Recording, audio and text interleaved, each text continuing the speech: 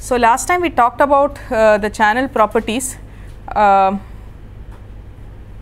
and to be able to complete the link, you need to now talk about receivers so that we can complete the link. So we know the certain properties of the transmitter, we know certain properties of the fiber.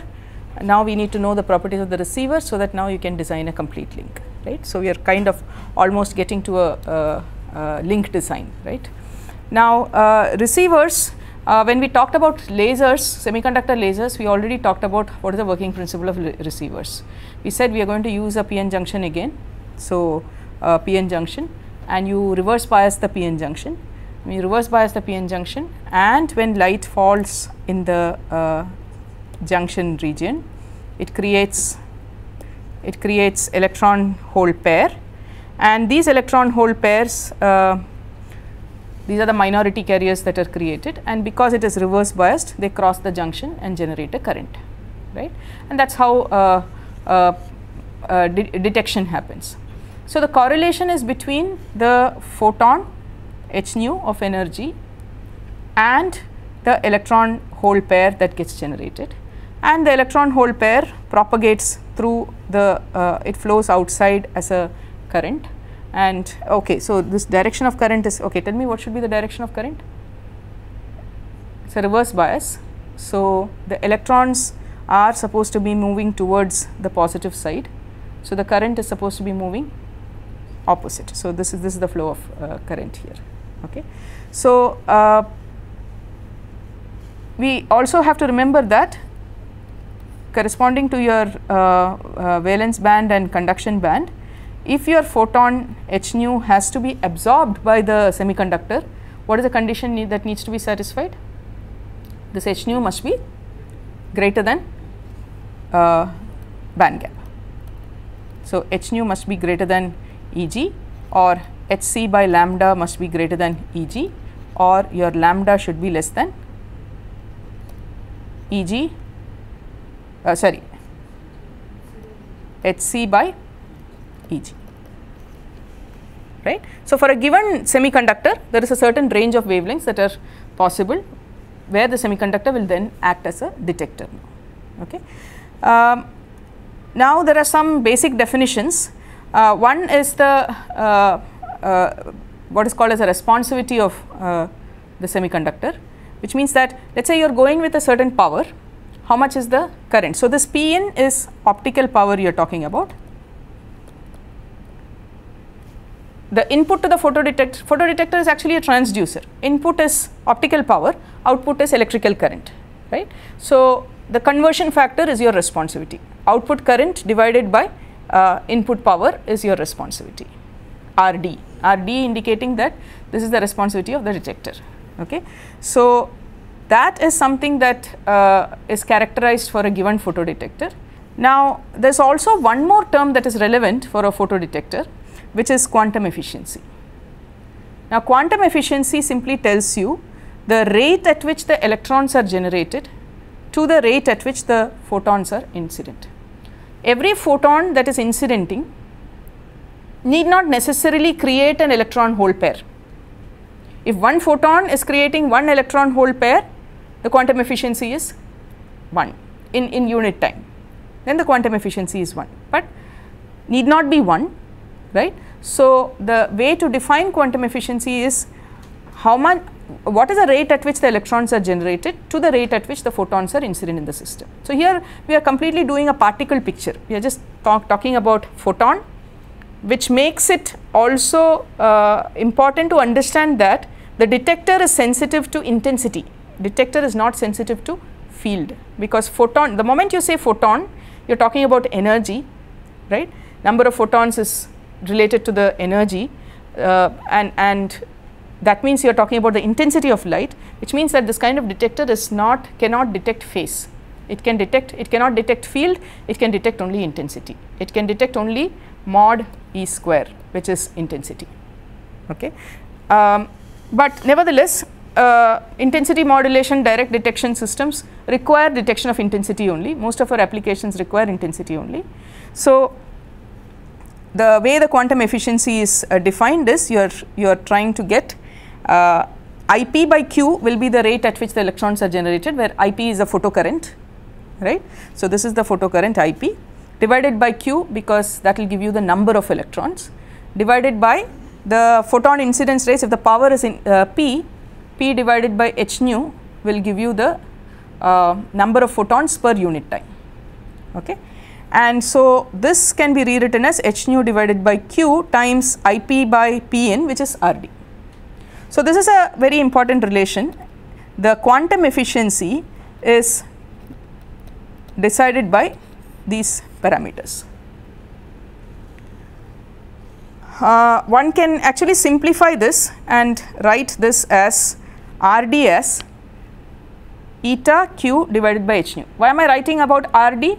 Responsivity is the external parameter that I can measure, whereas quantum efficiency is what is happening internally in the system, right. So, measurable is responsivity. I can always measure responsivity in the lab. I can put in a certain power, I can measure the current that is coming out of the system, I can measure responsivity. What I am trying to do is to now link that responsivity to the internal process that is happening in the system. So, then the responsivity is eta Q divided by h nu, because this is eta, and h is a constant, nu is a variable which is c by lambda, and q is a constant. So, you can write this in terms of this all these constants will work out to be 1.24 if lambda is in micrometer.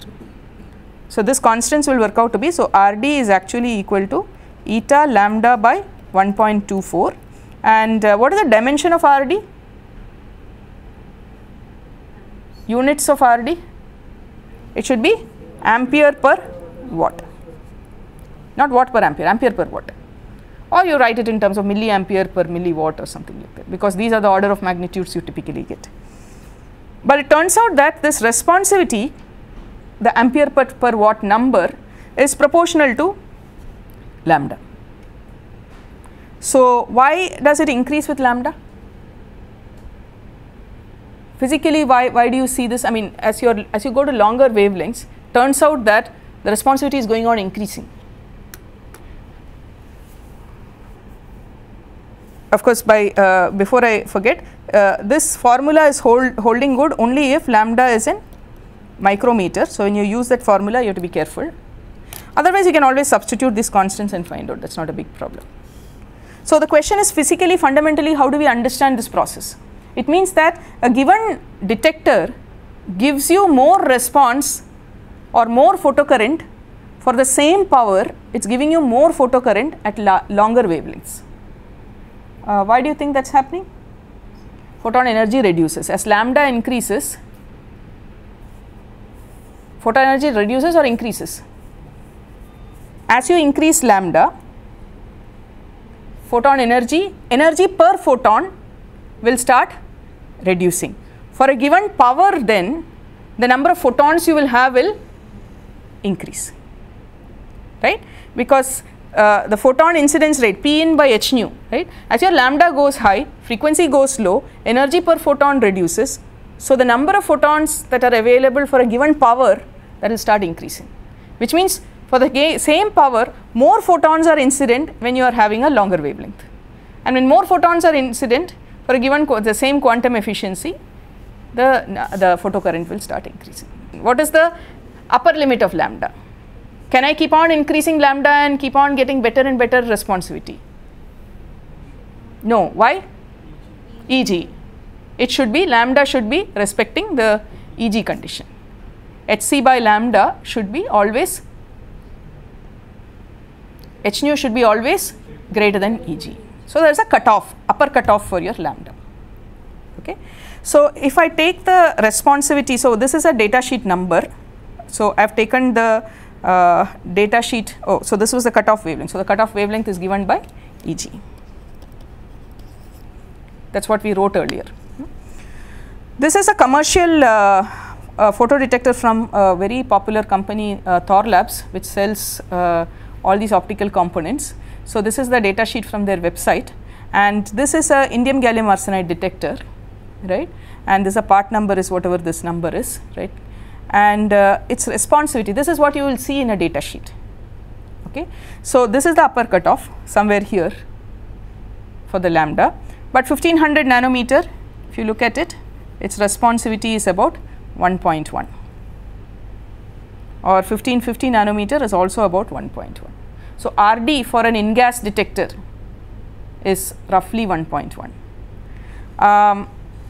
If I am using at 1300 nanometer, now the responsivity is dropped down. It is increasing with lambda, right? So, it was increasing with lambda up to a particular value, and then it started dropping down because the energy was not sufficient enough to cross the band gap. So, this also plays an important factor in deciding which wavelength to use, right? And when you are doing a link design, there are several factors that will come into play. We talked about attenuation in the fiber, we talked about dispersion, we talked about zero dispersion. One of the factors is now, is my detector response is higher at 1550 or lower at 15. So, it turns out that it is nice for 1550, the detector is responding better, the in-gas detector is responding better. So, we typically use in-gas. What about 800 nanometer? You know, there are 3 bands of communication that we typically use in optical fiber. One is 800 nanometer band, then there is 1300 nanometer band, then there is 1550 nanometer band. Can I use the same detector for 1550 and 1300?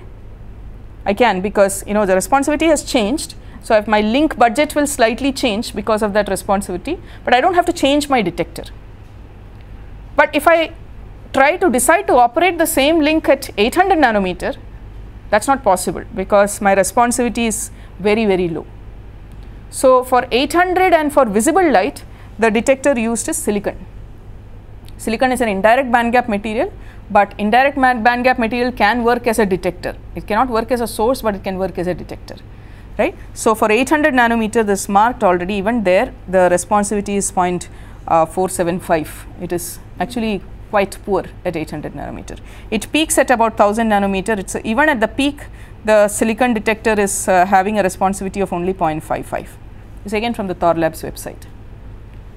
So, in general, silicon is all what you can use for visible, but its responsivity is greatly varying across the visible, and you have to worry about its responsivity in your link design, because the current that this detector can generate is based on, for the same power, a silicon detector will generate different currents for different wavelengths. That is what it means, right.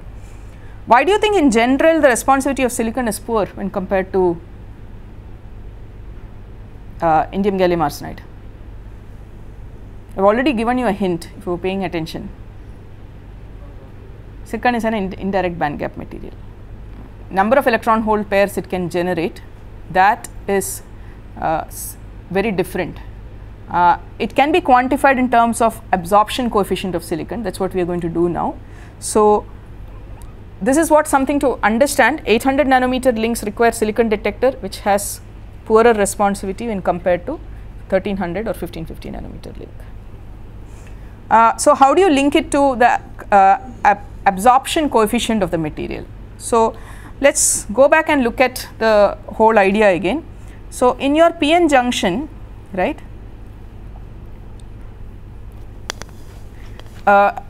even before we go to a PN junction, let us take a slab of width W.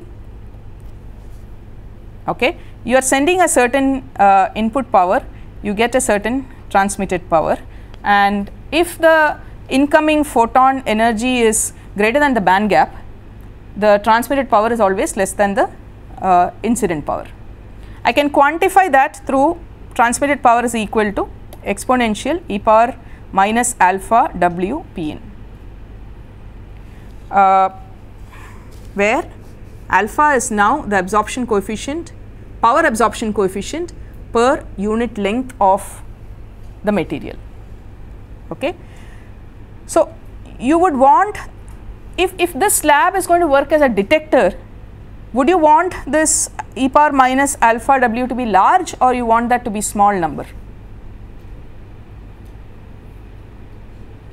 You want the transmitted power to be almost 0, you want all the power to be absorbed, or in other words you can say that you want your PTR to be much smaller than P input, which means that this number should be large, small. very, very small, only then you can have, so which means e power minus alpha w, you want it to be very small. Now how do you make it small? This coefficient alpha should be large, w should be large. So you need to have a very large width and you need to have a very large absorption coefficient. So you can now relate that to the quantum efficiency. Remember what was quantum efficiency? The rate at which electrons are generated to the rate at which photons are incident. Another way of quantifying that is absorbed power by incident power. Okay. So absorbed power is 1 minus e power 1 minus of this, and incident power is Pn. So this is 1 minus e power, eta is actually equal to 1 minus e power minus alpha w. And you want your eta to be, ideal eta should be 1, which means as we discussed earlier, e power alpha w should be a small number, which means that if my alpha w is much larger than 0, eta becomes 1. So your responsivity formula, what we wrote it down as eta times lambda by 1.24. This eta I can replace it by 1 minus e power minus alpha w. Why are we saying this? We are saying this to say that, you know, that what you saw in the data sheet, that was RD versus lambda. Now that RD versus lambda is actually decided by the way they make the detector. So every detector you have to actually look at what is this RD versus lambda. It may not be universally true, but you know that if your width is beyond a certain number, then your alpha w becomes much larger than 0, then eta becomes 1. So for so long as your width is large, so long as your width of the absorbing region is large, between manufacturer to manufacturer it may not be very different. Okay.